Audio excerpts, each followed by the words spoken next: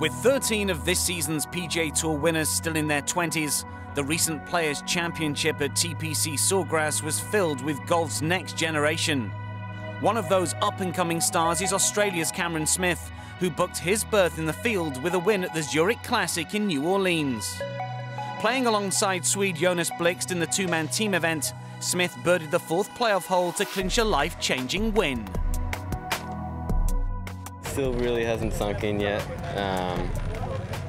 Yeah, I've had a lot of phone calls to make to home, family and friends, so it's been a little bit hectic.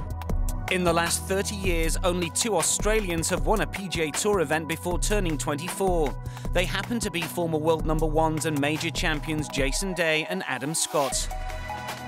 Not bad company for a kid from Queensland who is playing in just his second full season in the big time.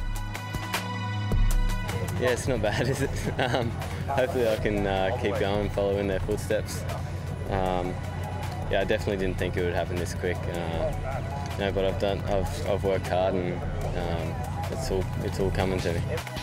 Smith had to wait until Monday morning to get his hands on the trophy, with poor weather delaying proceedings. He and Blixt looked set for victory at the end of regulation on Sunday evening before Kevin Kisner chipped in for eagle on the last to complete a final round best ball score of 60 with teammate Scott Brown.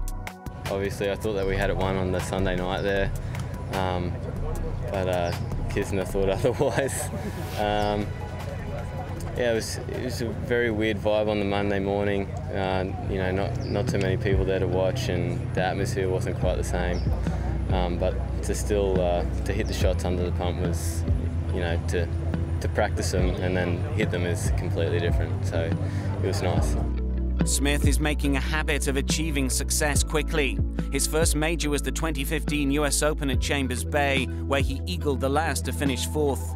The win in New Orleans means he's now exempt until the end of the 2019 season. And it's a low-key approach that is paying dividends.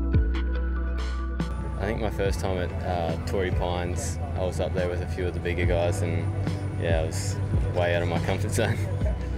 Really not one to, you know, expect much of myself, so I just take it easy every week and, you know, try and keep it as relaxed as I can. Yeah, and I think that mindset's helped me in the bigger tournaments. Smith has a big summer of golf coming up. He was already exempt into the Open Championship and has now added the PGA Championship to the schedule. Cam also has his eyes on more team glory, hoping he can play his way onto Nick Price's international team for the President's Cup in September. That was one of the goals at the start of the year, was to try and get into that team. Hopefully with the win a couple of weeks ago, they'll, you know, being a team format as well, hopefully they'll think something of that. Smith is the latest success story to come out of Australian golf's hugely successful development programs. Minjee Lee won 3 times on the LPGA Tour before turning 21.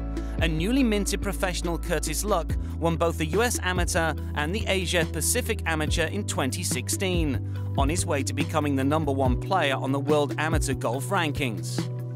The high performance program that they got in Golf Australia now is, you know, one of the best in the world, and you know, there's just so many young guys that are 16, 17, 18 that are going to come through and be really good. So yeah, Australia will be in good hands for a long time, I think.